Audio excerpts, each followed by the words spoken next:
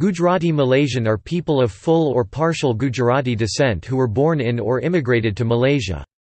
The community arrived to Malaya during 14th century to trade spices with Sultanate of Malacca. But, only during the 19th century this community settled in Malaysia. Most of this community work as traders. The Gujaratis were mainly from the ports of Cambay, Kutch and Surat in India and settled in urban part of Malaya like Georgetown, Kuala Lumpur and Ipoh. See also